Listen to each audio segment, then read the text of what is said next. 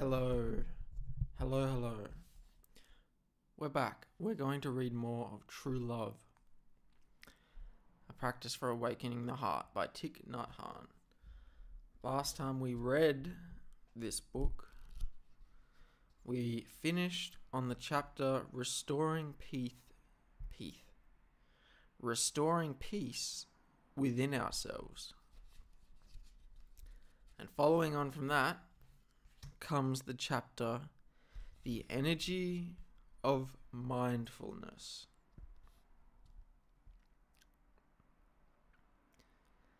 Understanding is the fruit of meditation. When we practice deep looking directed towards the heart of reality, we receive help, we receive understanding, we receive the wisdom that makes us free. If there is a deep pain within you, then meditate. Meditating is not trying to run away. It's not trying to ignore the presence of the pain, but on the contrary, it is looking at it face to face. You have to practice deep looking directed toward the nature of this pain, because we are joy, but we are also pain. We are understanding, but we are also ignorance. Meditating is not transforming oneself into a battlefield where one side is fighting another, where good fights against evil. That is not meditation. Meditation is based on the principle of non-duality. This means that if we are mindless, I thought we almost cut out with the speaker for a moment. Oh, little baby's up. Indy was on my lap. Let's get back into it.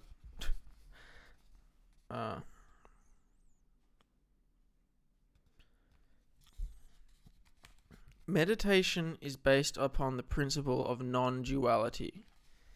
This means that if we are mindfulness, if we are love, then we are also ignorance. We are also suffering, and there is no reason to suppress anything at all. When the seed of anger manifests on the level of our conscious mind, our immediate awareness, when the seed of anger manifests on the level of our conscious mind, our immediate awareness, that is the level of our conscious mind. Wait, why does this microphone keep looking like... Sorry. I'm paranoid from the video the other day. This microphone cutting out. When the seed of anger manifests on the level of our conscious mind, our immediate awareness, it is because the seed of anger is in the depths of our consciousness. And then we begin to suffer.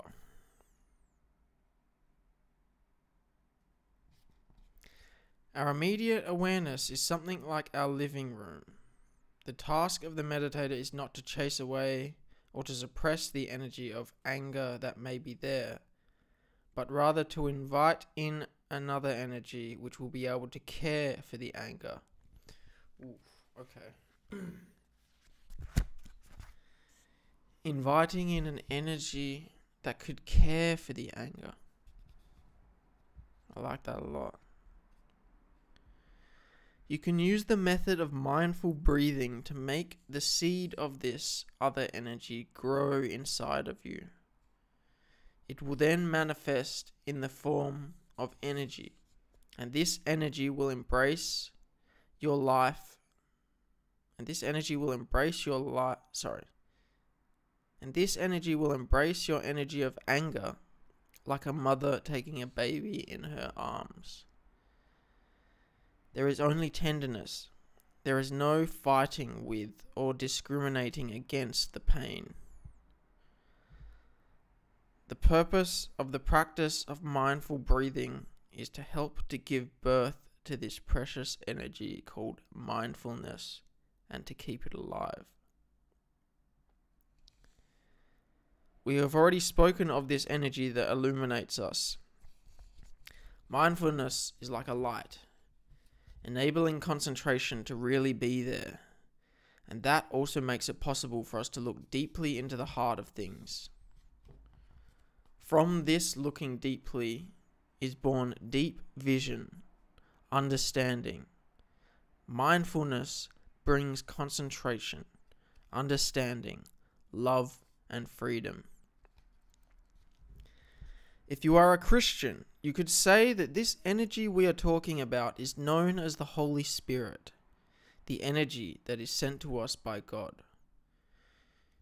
Interesting to hear how that would go into your interpretation of things, Omar, whether that fits. Wherever this energy exists, there is attention, understanding, love, compassion. And this energy has the power to heal.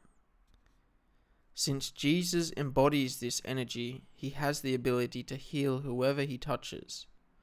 And when Jesus touches people, he touches them with the energy of the Holy Spirit. It is not touching his clothing that has the power to heal. We could say that when the energy of compassion and love touches us, healing establishes itself.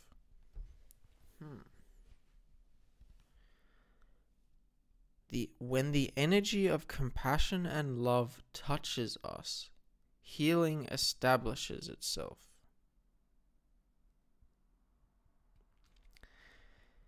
In Buddhism, we say that mindfulness is the energy of Buddha. The seed of mindfulness is the baby Buddha that is in us. This precious seed can be buried very deeply under several layers of suffering and ignorance.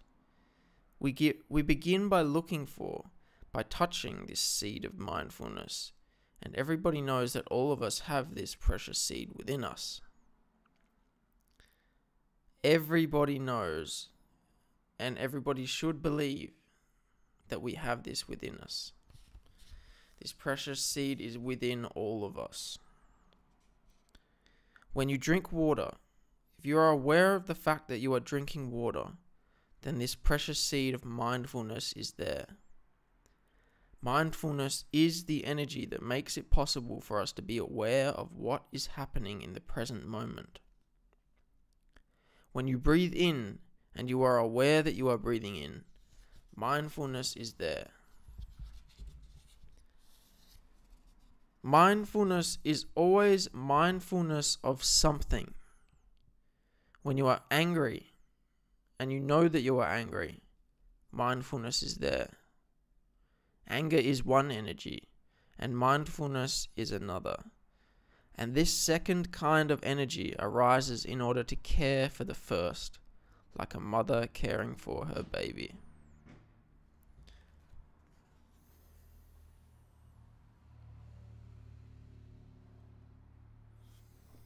I think that is an incredible analogy.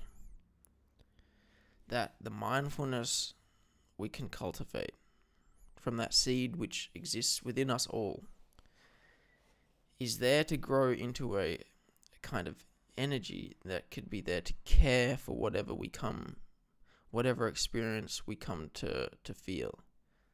Whether we feel anger, whether we feel guilt, whatever emotion we feel, no matter how viscerally that feels like all we are, if we can be mindful, then that mindfulness with its energy of compassion can care for the self that has fully identified with either anger or pain or whatever that may be and lost its non-dual understanding of itself. And that is how meditation helps us come back to that non-dual understanding by embracing everything we are. Not only the anger, but that mindfulness which can care for the anger and hence establish healing within ourselves.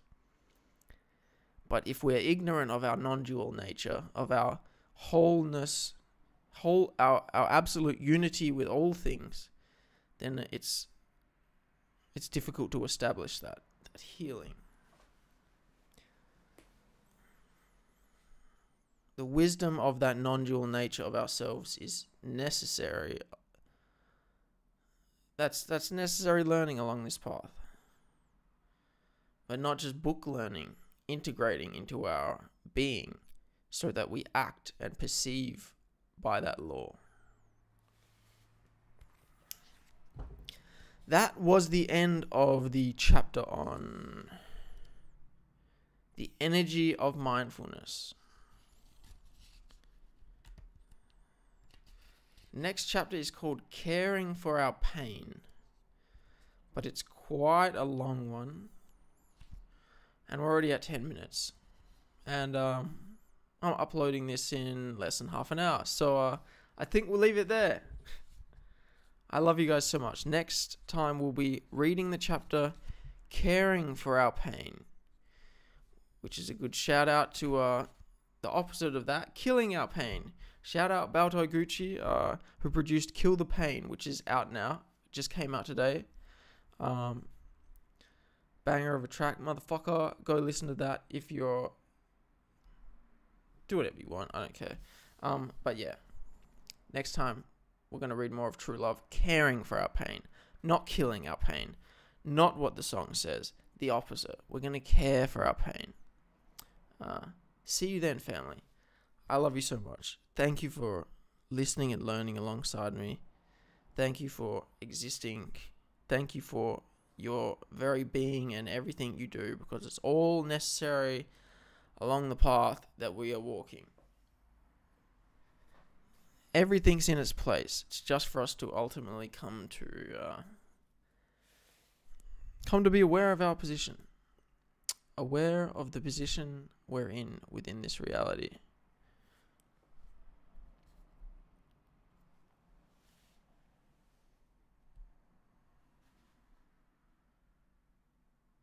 Oh, right, we're still recording. How's that for a different kind of outro?